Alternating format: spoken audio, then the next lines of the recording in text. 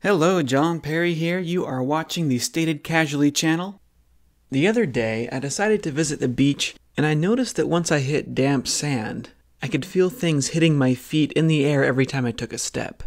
A close look revealed what, as a kid, I used to call sand fleas. The critters that I thought were sand fleas are more commonly called sand hoppers, and I like that name much better because first off, they don't actually bite like fleas do, and second, fleas jump with their legs. You can read all about that in this paper from the Journal of Experimental Biology. It's open source, and there is a link to the article in the video description, so go check that out if you feel like it. Sandhoppers, on the other hand, they do not use their legs to jump. Instead, they use a very different appendage, one that completely gives away their evolutionary history. You are watching Evidence for Evolution in Your Own Backyard, Beach Edition. The beach is sort of close to my backyard. Well, it's about a 50-minute drive, but close enough. Cut me a little slack. I didn't feel like redoing the branding of this entire series just because of this one episode. So, Beach Edition. Sandhoppers are also sometimes called sand shrimp because, at least to my untrained eye, they look exactly like tiny little shrimp and they live in the sand, so makes sense. They're actually not shrimp though. They are amphipods, a large group of shrimp-like creatures that normally live in the ocean. Telling amphipods and shrimp apart is actually easier than you might think. You have two main options. You can either count their legs. Shrimp are decapods, just like crabs and lobsters, and the vast majority of species have 10 legs, 5 on each side if you count their little pinchers. Or, better yet, just check to see if they have a carapace. The carapace is that long, shield-like structure that extends back behind a shrimp's head. Amphipods don't have a carapace. Shrimp, amphipod. Shrimp, amphipod. Shrimp, amphipod. You get the picture. The reason that I love sandhoppers, aside from the obvious fact that they are both adorable and evil jerks to each other for apparently no reason. See what I mean? Check out this guy. He's going to get kicked in the face. Just for trying to be friendly. It's so heartbreaking. The reason that I love sandhoppers is that they are a perfect example of a modern transitional species. I mean, technically, you could say that all species are transitional. Humans, for example, evolved from non-human apes, and I guess if all goes well, we will eventually give rise to several new species in the future, but sandhoppers are extra transition-y-ish. That's a new technical term that I just came up with. They're extra transition-y-ish because they are currently transitioning from life in the ocean to life on dry land, and that is a big, big deal. Usually when a sea critter washes up onto shore, it dies. Even many crab species, which have these nice hard exoskeletons that are both good for supporting their weight on land and for holding water in, even many crab species don't do well out of water. Kelp crabs like this one can sometimes be okay if they find a nice damp place under a rock to hide. But when I found this little guy, he was dying, unfortunately. Possibly from too much exposure to the sun and dry air. Possibly he was injured from a wave or a bird. But sadly, I found him dead shortly after taking this footage. The fact that sandhoppers do just as well on land as in water is remarkable. Very few animals are skilled in this way, but beaches and tide pools are the perfect environments to encourage this type of evolutionary change. The beach itself, after all, is a transitional habitat. You've got the full-on water from the actual ocean.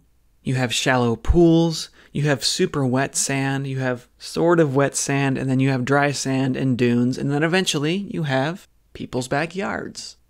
When you have a nice ecological gradient like this, populations of animals can actually get split and speciate. One group of the population evolving towards a more land-like lifestyle, and the other maintaining its aquatic lifestyle. And that's exactly what we see happening with these sandhoppers. Biologists call this peripatric speciation. A small group of a larger population ends up going into a new ecosystem, no longer interbreeds with the old population, and so the two evolve on different trajectories. As mentioned earlier, sandhoppers don't jump with their legs, instead they use their little shrimp-like tails. These tails originally evolved for swimming, and they still use them for swimming when they're playing in the water. But on land, when startled, their tails just spaz out, tossing the animals upward to as high as at least 1 foot in the air, by my estimation. For those of you that don't like measuring things in feet, that's about 30.48 centimeters. This is a perfect example of a powerfully effective exaptation. An exaptation is when an old trait is repurposed for a new function, one for which it did not originally evolve. In this case, a strong swimming appendage, the tail, is used as a spring to evade land predators, and evade it does. Because of the way that they jump, so fast, so far, and in a fairly uncontrolled random pattern, they are extremely difficult to catch. Unless, of course, you just dig a hole and kind of herd them into it, which I wish I had thought of earlier, because I spent about an hour before I was finally able to catch a single sandhopper that was large enough to really see on camera. Most of the critters I caught were only a few millimeters long and really hard to keep in focus. After a little practice, however, I discovered a sandhopper hunting trick. The bigger ones, and by big I mean they're still only about half a centimeter long, the bigger ones can only jump about 30 times before they have to stop and take a breather, and so if you just chase one long enough, it will eventually let you pick it up. No qualms whatsoever. The hard part, of course, is actually keeping track of a single individual for 30 whole jumps. They are almost perfectly camouflaged. The species of sandhopper that I found in Oregon, I'm told, is a Megalorchestia californiana.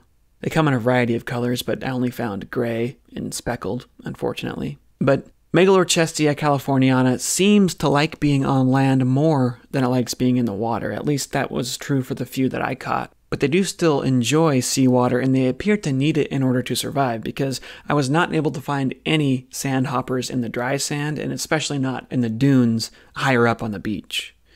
Quick little side note, I did, however, find this beautiful little succulent blooming in the dunes. Succulents normally grow in deserts. The Oregon coast is not a desert, but water falls through sand so quickly that it might as well be. So, anyway.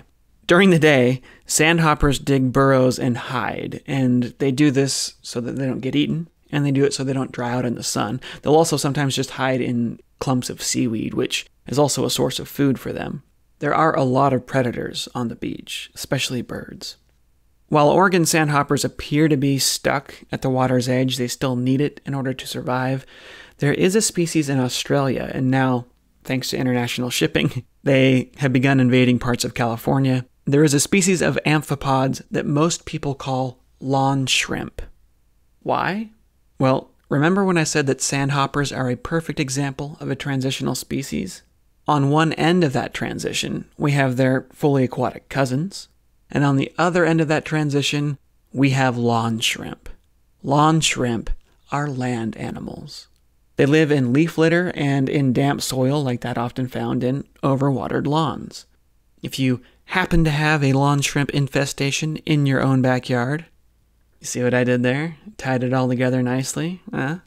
If you happen to have a lawn shrimp infestation in your own backyard and you want to get rid of them, you have two options. Option number one, just let the grass dry out for a bit. They will quickly leave in search of a slightly wetter environment. Maybe your neighbor's yard, for example. Or option number two, and this is the evil one, you can, if you want, just flood the place. This works because even though lawn shrimp clearly evolved from beach-dwelling ancestors, and those beach-dwelling ancestors clearly evolved from fully aquatic ancestors, modern lawn shrimp, because they've been living on land for so many generations, they will drown in standing water.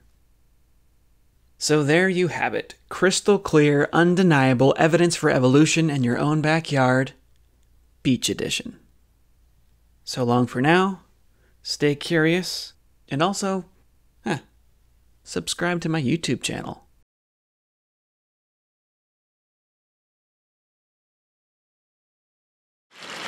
I am at the tide pools at the Oregon coast, and this is fresh water coming from a little stream coming in to a tide pool here. What I want to show you, it's really neat, the water is actually staying separate. There's fresh water on top and salt water on the bottom. And the top, maybe 5 inches, is fresh water, and underneath that is salt water. And you can actually see, as I disturb the line between the freshwater and the saltwater. You can actually see that.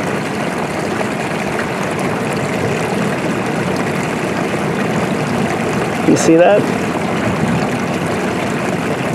That is amazing. Just slight differences in chemical makeup, and the water doesn't want to mix. After making this observation, I spoke about it with a limnologist, and he told me that my explanation for why this is happening was actually wrong. It's not the chemical differences between saltwater and freshwater, in this case, that are preventing them from mixing. Instead, it's the temperature difference. Seawater in Oregon is extremely cold. We got a nice cold current coming in from the north, and the freshwater in this case was about 10 degrees warmer. And we all know that hot air rises, right? Well, the same is true, of course, for water. And because the warm water is pouring in on top of the cold water, and because the warm water is pouring in so gently, it's just not mixing. It's staying on top, just sitting there, floating on the colder water below. The physics here is just fascinating.